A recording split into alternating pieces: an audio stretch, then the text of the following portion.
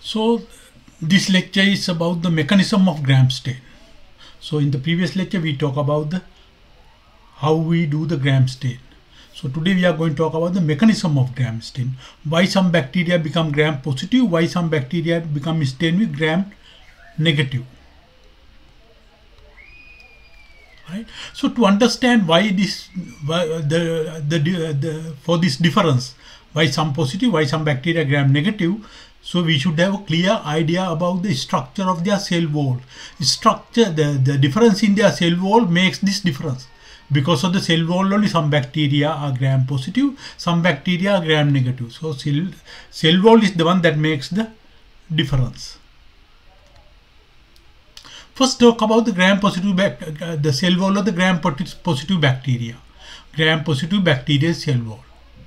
Right. So in Gram positive bacteria, there is a peptidoglycan layer external to the cytoplasmic membrane, which is very thick, about 10 layers thick. Right, and so the peptidoglycan layer is very strong in Gram positive bacteria, and so it has 10 layers, and also these peptidoglycan chains are very highly cross-linked to each other. So that makes the strength more. So it makes more strength. Right. So the more cross-linking and more number of layers. Right. So that means Gram positive bacteria have a very strong peptidoglycan layer outside the cytoplasmic membrane, that is in the cell wall. Right. Then also Gram positive bacteria also has some other features, but this is not relevant to the Gram stain. But just for the sake of completeness, we'll talk about the other features of Gram positive bacteria cell wall. They also contain large amount of teichoic acid, which is present only in Gram positive bacteria. So it is interspersed around peptidoglycan layers, and it is attached to the N-acetyl muramic acid of peptidoglycan backbone. Right, so that is teichoic acid, which is a polymer of ribitol phosphate. Then also there is lipoteichoic acid, which is a polymer of glycerol phosphate, that is attached to the cytoplasmic membrane. Actually, teichoic acid, lipoteichoic acid also make the bacteria cell wall strong and make it more rigid actually. So that is the Gram positive bacteria cell wall. So the bottom line is Gram positive bacteria have a very thick cell wall compared to Gram negative bacteria. So you can see in this picture the cytoplasmic membrane. Outside the cytoplasmic membrane, there are about 10 layers of peptidoglycan. Right, that's thick peptidoglycan. This is a coccus, but even in the Gram positive bacilli, it will be the same thing but different shape. Then we'll talk about the Gram negative bacteria cell structure. So Gram negative bacteria also have the peptidoglycan layer outside the cell membrane, but this layer is just thin. It may be one or it may be two peptidoglycan layers. So it is 1 to 2 layers thickness. Right. So in Gram positive bacteria, if you remember, it has 10 layers. Actually, it comprises about 80% of the bacterial cell wall. But in Gram negative bacteria, very small amount of peptidoglycan is there. Small just 1 to 2 layers. Right. But in Gram negative bacteria, to compensate that, they have outer membrane, which is external to the peptidoglycan layer, outer membrane, which is comprises of, which is made of lipoprotein and lipopolysaccharide. Right. So lipoprotein is the inner membrane, then the lipopolysaccharide is the outer layer of the outer membrane. Right. So that is the structure of the Gram negative bacteria cell wall. So the 80% of the Gram negative bacteria cell wall is made up of outer membrane. Right. The space between the outer membrane and the cytoplasmic membrane is the periplasmic space. So if you look at the periplasmic space, and if you go to this picture, so you will see the blue line in most interior is cytoplasmic membrane. Right. This cytoplasmic membrane. Then the outer layers are the outer membrane.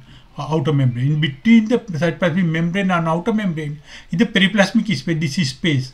Right. This is space in brackets. Periplasmic space. So you can see in the periplasmic space contains this thin peptidoglycan layers, periplasmic space. In addition, this space also contains lot of beta-lactamase bacterial enzymes, especially beta-lactamase enzyme that inactivate beta-lactams, antibiotics. Right? That is a Gram negative bacteria. So you see the Gram negative bacteria have a place to store their beta-lactamases that break down beta-lactam antibiotics. That is why the Gram negative bacteria are more resistant to antibiotics compared to gram-positive bacteria. Gram-negative bacteria are more resistant. Right. So that is about the gram-negative bacteria cell wall. So this is the cell structure of the cell wall. Right. So when we talk about we have a very good idea about the gram-positive cell wall and gram-negative cell wall. So we'll talk about the gram staining procedure in short. Right. So it is, we apply 4 reagents in the proper order. First is primary stain, which is crystal violet, methyl violet or Jensen violet, applied initially. Then iodine solution, the mordant, that is the mordant, it intensifies the color of the primary stain. Then we have the acetone or alcohol, which is the decolorizing agent, right? Then at the last step is adding counter stain, which is neutral red, basic fuchsin or safranin, right? Remember that we apply these stains for 45 seconds to 1 minute, not less than that, not more than that, right? So after each step we wash it with tap water. So we'll talk about mechanism. So I'm going to combine these details. We'll come next slide with the details in the next slide. The pictures and the writings on this slide will be combined while I'm explaining. So we'll talk about what happened. First we had the primary stain, right? Violet colored, crystal violet, methyl violet or Jensen violet, right? So violet color primary stain enters the bacterial cells to color them. First, when we had the primary stain, it enters the bacterial cells. You can see the first picture. After primary stain, gram-positive will be stained purple because it is purple color bacteria. It will enter the bacteria, right? Gram-negative, it will enter the bacteria. So both will be stained purple. So both gram-positive and gram-negative will be purple colored after the primary stain, right? The next iodine, we had the mordant, which is Lugol's iodine, aqueous iodine.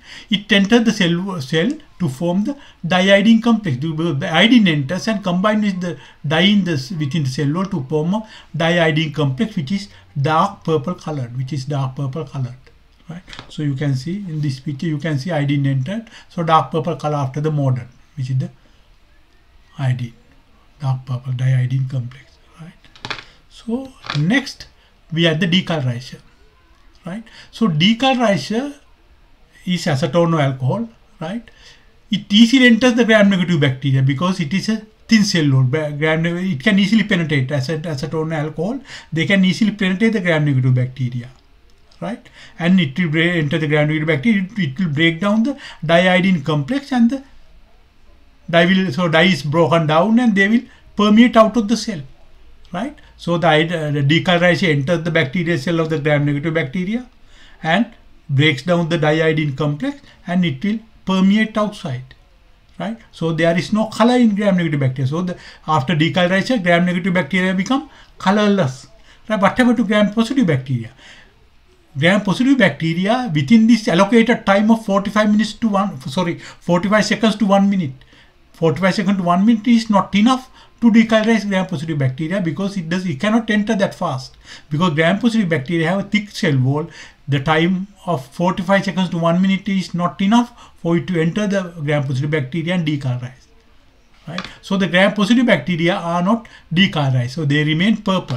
So that's what it is here. You can see gram-positive after decolorization, the third step, gram-positive bacteria dark purple, gram-negative bacteria colorless, right? Then we enter at the counter stain. What is the counter stain? Right? Neutral red, right? Safranin or basic fuchsin, right? So when we have the after decolorization, you have the counter stain, right? It will stain only the decolorized bacteria. That is, gram-negatives will be stained, gram-positives are already colored purple, right? So that's what happened here. So the after decolorization, after counter stain, you can see the gram-negative bacteria will be pink because they are stained by the counter stain. Gram-positive bacteria remains dark purple. They were already dark purple. So after gram stain, what you will see? Gram-positive are dark purple, gram-negative are pink, right? Then it is very important to understand the most important step in gram staining is decolorization. If you over decolorize, right? That means if you leave the decolorization more than 1 minute, if you leave the decolorization for more than 1 minute, remember the duration is 45 seconds to 1 minute. If you leave it more than 1 minute, it will be over decolorized. So even that will result in gram positive organisms even become gram negative. We'll discuss that one separately. Then under decolorization, if you add the decolorization and leave it less time, instead of 45, minimum of 45 seconds, if you keep it less than that, it is under decolorization. It will make gram negatives appear as gram positives.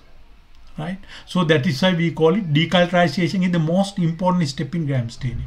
So we'll talk about what happened during over decolorization, what happened during under decolorization, right here. Over decolorization, right? So over decolorization, you keep the decolorization more than the required time of maximum time, right? More than the maximum 1 minute. Right, so gram positive, primary stain, gram positive, they both are purple, right? Gram positive, gram negative, purple. After modern, dark purple, you can see the same. Dark purple, both gram positive, gram negative. Over decolorization. Now what happened in over decolorization? Remember we saw our normal decolorization, gram positive, the time is not enough for the decolorization to enter. But in this case, over decolorization, right, it is more than 1 minute, so the decolorization will enter the gram positive bacteria, and it will be gram positive bacteria also will be decolorized. Right, it is colorless now. And gram negative, obviously they become decolorized because the decolorization will easily enter. Right? So when you add the counter stain, that is neutral red or safranine or basic fuchsine, that is pink color, will be gram positive bacteria will be stained pink too because they have already decolorized. Now they are pink, and gram negative bacteria will be pink too. So that is over decolorization. Now what happened during under decolorization? Under decolorization means you leave the decolorizers less than 45 seconds, minimum of 45 seconds. Less than minimum of 45 seconds. So we'll see what happens. So primary stain, they both are purple, gram positive, gram negative, that is crystal violet. And after modern, that is iodine, they are dark purple. You can see both gram positive, gram, they are both are the same, dark purple. Now under decolorization, you leave the decolorization acetone alcohol less than 45 seconds, right? So the gram positive bacteria obviously will be remain gram positive, and gram negative bacteria also not enough time. Because less than 45 seconds they will remain the same color, right? Not enough time, right? So they will remain purple too. So both gram positive and gram negative will be dark purple after decolorization. So when you have the counter stain, there is nothing to stain, there is nothing decolorized. So they both are colorized to dark purple. So there is no bacteria that become stained pink, right? They all remain dark purple. So gram positive will be gram positive, gram negative will look like gram positive, right? That is under decolorization. So remember, decolorization is the most important step in gram staining. So this is gram negative bacilli, this is also gram negative bacilli, right? And this gram positive cocaine chain, that is a streptococci, gram positive cocaine chain. These are gram positive bacilli, most likely Bacillus species, right? Not Bacillus anthracis, maybe Bacillus cereus, right? So that is Bacillus. So that is about the mechanism of gram stain. Thank you for listening. If you found this video helpful, please like this video and subscribe to my channel. You can get new video notifications by clicking the bell icon. My Patreon supporters can request lectures and get exclusive content. Please check the description for links and more details. Thank you.